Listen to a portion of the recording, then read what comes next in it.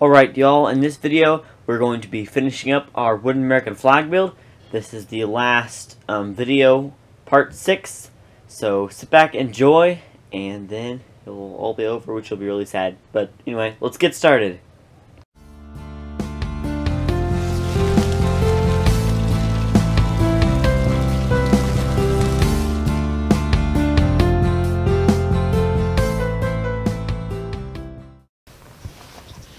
Alright y'all, so here's the American flag. So I have the RFID card inside of my wallet here, and as you can see, this sticker on here is just where people know when where to scan it at, and then they take it off later on. So we're just going to swipe it here, and then once that happens, the door comes down, and as you can see here, I have my latch installed, RFID lock inside the door, and I'll go in and show a little more details on what I did here. Last video we put our struts in the hinges so the door's up, and I was working on it this week, and now I have the lock on place. We also added a few more fancy things. I'm gonna go and show you what I did, and then yeah, it's gonna be fun. So let's get started. Okay, so here's my RFID lock, and next to the lock here is the magazine holder.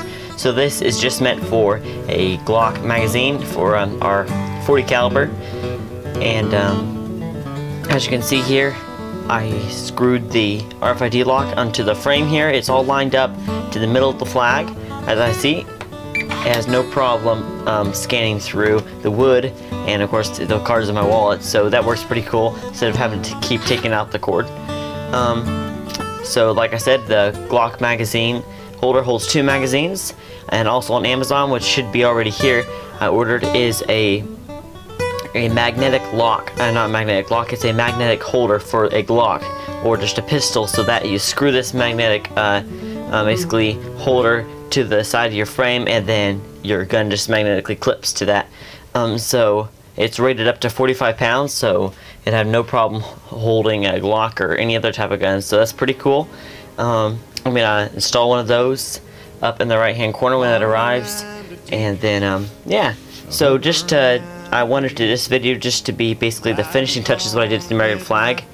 I'll talk about where the magnet is going to go for the Glock in just a minute, and then a few more details about it. But I'm real excited about how it's turned out.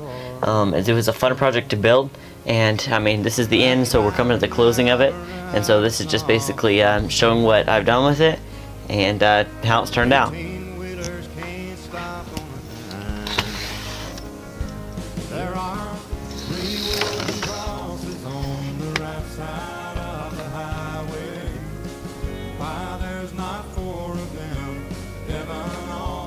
So that up here is the other part of the RFID lock, and as you can see, if I close the door here, everything closes nice and tight, and it's all flush all across the top here, so you can't tell that this is a door.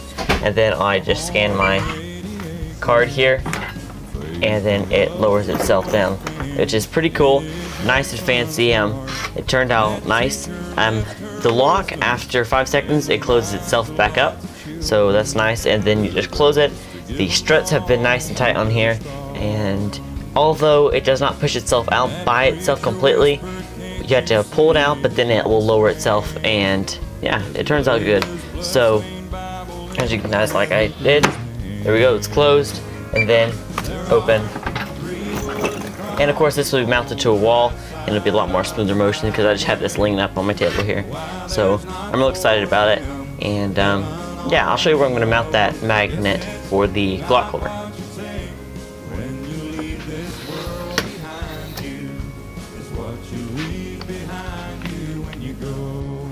Alright y'all, so here's a side view of my flag.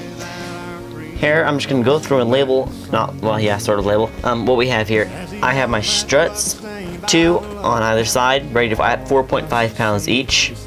Then we have our hinges, I have 2 of those, and then we have my magazine holder here, and that holds 2 magazines. We just ripped it up and made it out of some leftover board of this fence here. Then I have my RFID lock. My RFID lock has the latch down here, and then as you can see, as the door closes, it's all nice and flush, and that nicely latches into there. I'll scan it, and it opens. So there we go. And then of course over here's the other strut and the hinge.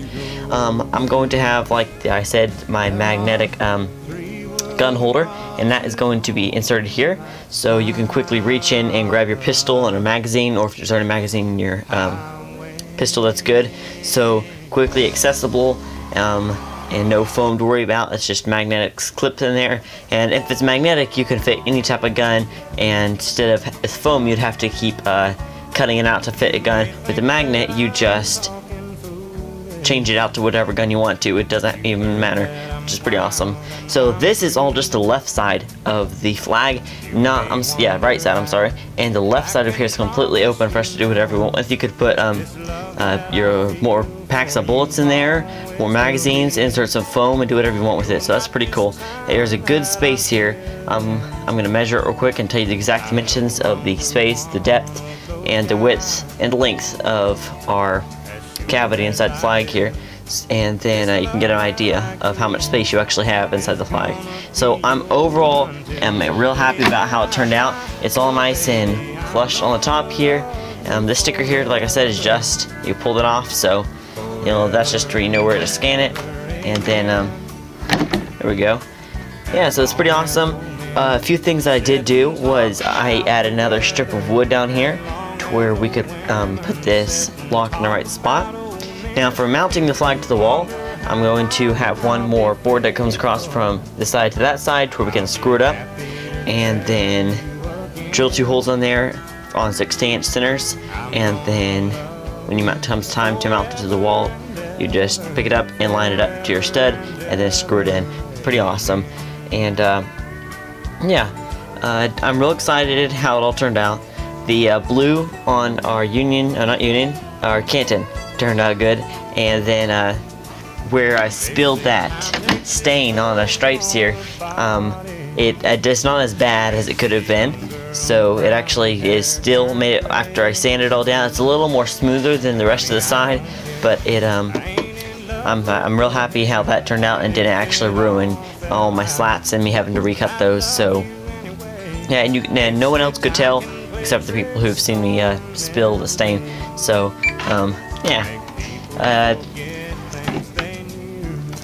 so my magnet's going to be inside of here, and then on the door here we added an extra support strip here because that piece is just like these, so I had 3 of those in the video. To cut that down to center my lock inside the center of the flag, I cut that down, and then we glued another support on the door here right next to the side of it, and I'll show that in just a second.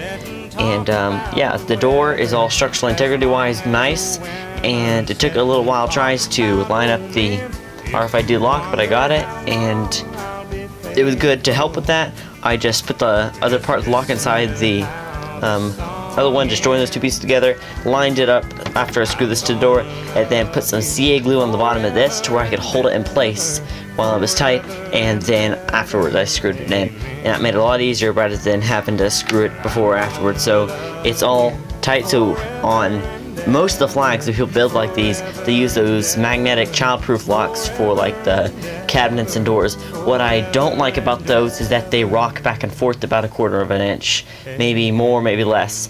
So those, they just install them, but literally you just could actually just shake it back and forth and just hear it, the wood just smack on that frame, and I don't like that. The way I have mine lined up, when it's closed, you could pick it up on the door, and there's really no movement inside the door.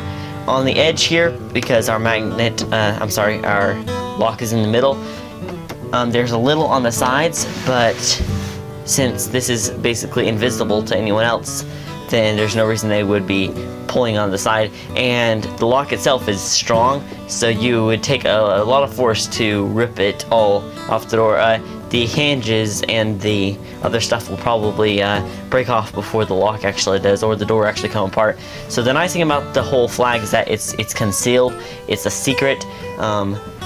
when it's up on a wall, no one would know that that's actually your gun safe there. So it's pretty awesome. I love building stuff with secret compartments because you can hide it so many different ways, and then now after you hide it, it's just coming up with the newest idea of secret compartments. And I built a clock a while back and I had a drawer, so that's pretty cool. But overall, of the whole American flag build, I hope you all enjoyed it. It was a fun project to build. It probably took in hours, probably, I want to say, actually I can't say. It took a while because this was my first one and I kind of just played it out as I went. But if I was going to rebuild one of these, and I plan on actually making a few more of these in the future, and it would probably, if I had my woodcut, probably I would say take me around 2 days to build me up another flag. If I had my woodcut and all that, it would just be assembling it. All my parts are there, so the main time would just be letting the stain dry and however many coats you're doing on that. But when it comes to the frame and everything else, that goes pretty quickly. And now that I actually have an idea of what I'm doing, because with this one, like I said, I just played it by ear. So I hope y'all enjoyed it. If y'all have any questions, comments, I'll be happy to answer those, or if I get them. So I hope y'all enjoyed this video. If you want to see me do more projects like this, subscribe to my YouTube channel and ring the bell, and I'll see y'all in the next one. So until next time.